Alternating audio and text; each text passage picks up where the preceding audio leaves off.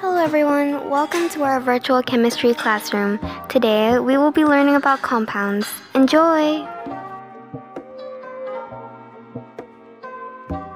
But before we begin, you might be asking, what on earth are compounds? Well, compounds consist of two or more different elements.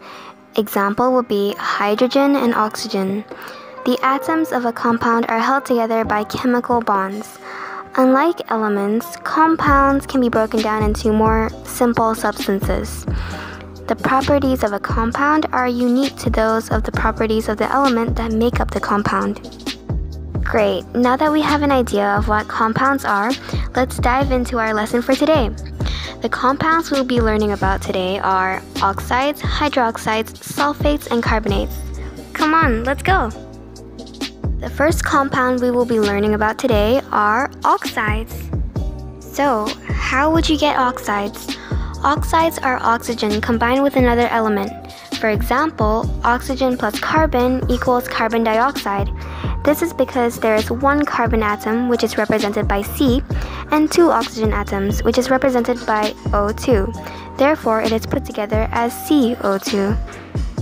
Are oxides metal or nonmetal? So, oxides can be both metal or nonmetal, depending on what atom it is combined with. An example of a metal oxide is magnesium oxide. An example of a nonmetal oxide would be sulfur dioxide. The uses of oxides. There are a lot of different oxides because you can combine it with various types of elements. So this means that there are many uses of oxides. For example, magnesium oxide is used as a supplement to maintain enough magnesium in the body. It is also used to treat indigestion or as a laxative to relieve constipation.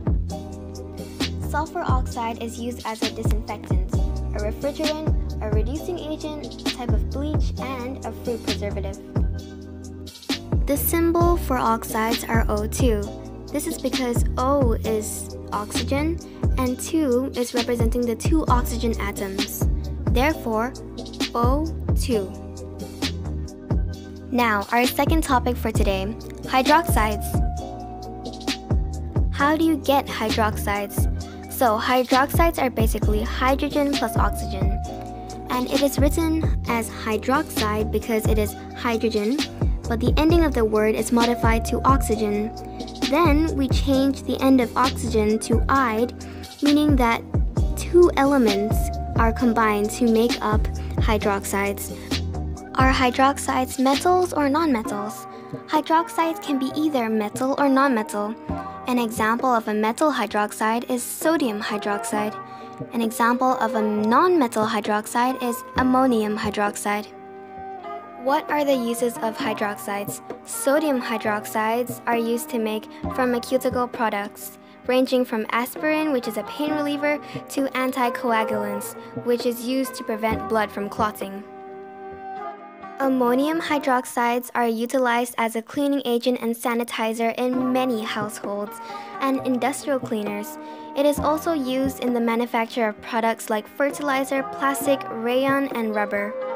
The symbol for hydroxide is OH. This is because there is one oxygen atom, which is represented by O, and one hydrogen atom, which is represented by H. And now they are combined to make hydrogen, OH. Next topic, sulfates. So, how do you get sulfates? Sulfates are sulfur plus oxygen. The 8 in sulfates represents that the compound has a really high oxidation level. Are sulfates metals or nonmetals? Sulfates are a nonmetal. An example of a nonmetal sulfate would be sodium lauryl sulfate, and its best friend, sodium laureth sulfate. The uses of sulfates. Sulfates are commonly used as cleansing and foaming agents. For example, you could find sulfates in your shampoo, toothpaste, and more. The symbol for sulfates are SO42. S representing sulfur, O4 representing the 4 oxygen atoms in the sulfate, and 2 representing the fact that the molecule is charged twice. Next topic, carbonates. How do you get carbonates? Carbonates are made up of oxygen and carbon. The 8 in carbonates signifies that the compound has a high oxidation level. Are carbonates metals or nonmetals? Carbonates can be either a nonmetal or a metal. An example of a metal carbonate is sodium carbonate. An example of a nonmetal carbonate is calcium carbonate. The uses of the compound. What are carbonates used for? Carbonates are commonly used as raw materials in a lot of industrial processing, including medicine research, glass production, pulp and paper manufacturing, soap and detergent manufacturing, clay and concrete manufacturing, and so much more. The symbol for carbonates are CO32. It is written as CO32 because there is one carbon atom, therefore C. O3 represents the fact that there are 3 oxygen atoms, and one of the oxygen atoms are double bonded, hence 2. Thank you so much. I hope you enjoyed our virtual chemistry class. Now go on and be a good student, study compounds, and revise for your exams. Credits: Manager Marissa, Conceptualist Haley, Proofreader and Research Marissa and Chelsea, Main Animators Marissa and Haley, Main Editor Haley, Extra Editors and Animators Chelsea and Natalie, the teacher who taught us about compounds, the most amazing, beautiful, kind, hardworking, and most compassionate teacher in the galaxy, Miss Ayn.